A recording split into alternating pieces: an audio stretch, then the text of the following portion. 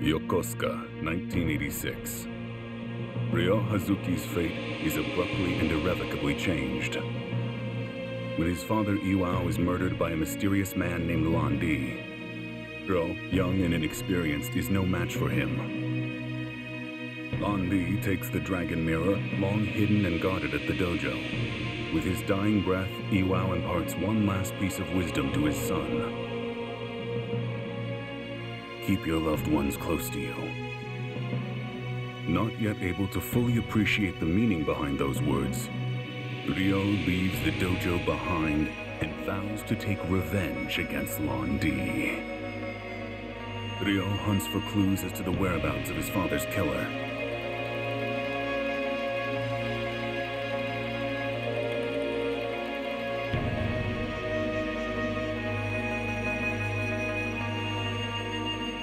A letter arriving all too late warns of encroaching danger.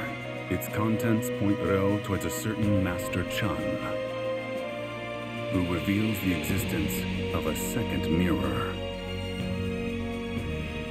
Unraveling the mysteries buried beneath the family dojo leads Ryo to this fabled Phoenix mirror. However, this attracts a new threat. A crooked man named Chai stalks Ryo in hopes of getting his hands on the mirror. Thanks to the Chen family, Ryo manages to protect the mirror from Chai. He next decides to depart for Hong Kong in pursuit of Landi. More trouble, however, is already waiting for him before he leaves.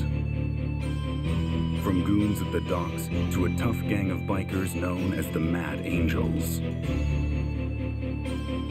The evil that confronts him even moves to sink its teeth into his dear friend Nozomi Arasaki. But Ryo's heart is driven, and with his comrades to aid him, he is able to overcome all obstacles in his path.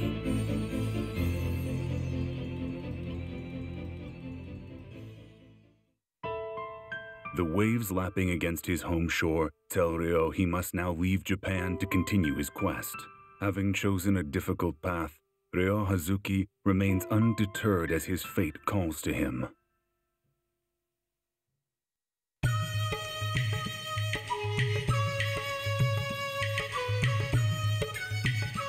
He arrives in Hong Kong. But in this unfamiliar land, who can he possibly trust?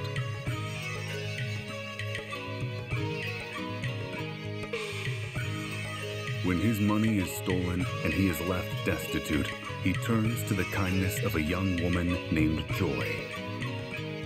He finds himself wandering the streets of Wanchai to arrive at Monmo Temple.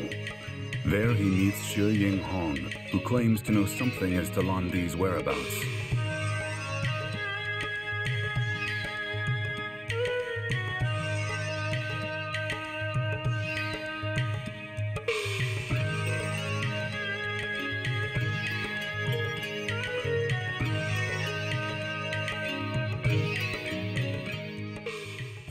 Sensing in Ryo a thirst for bloody revenge, however, she refuses to talk.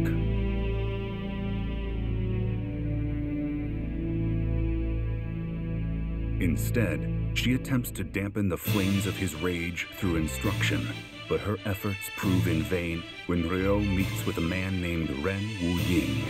Learning of the Phoenix Mirror, Ren's mind turns toward the riches that could be theirs. Ren reveals that Zhu Renda has sequestered himself within the Kowloon walled city.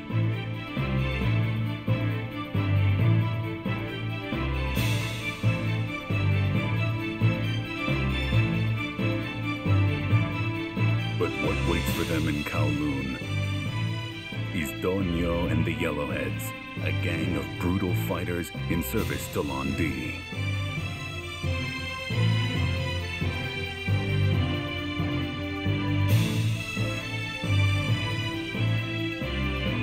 Ryo overpowers Donyo, but Landi just manages to escape. Ryo learns that he has made for Guilin. Parting from the warm company he found in Hong Kong, Ryo continues the pursuit alone.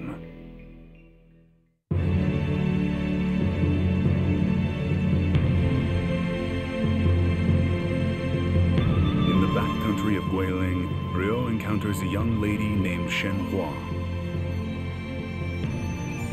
This twist of fate will change everything for him and for her as well.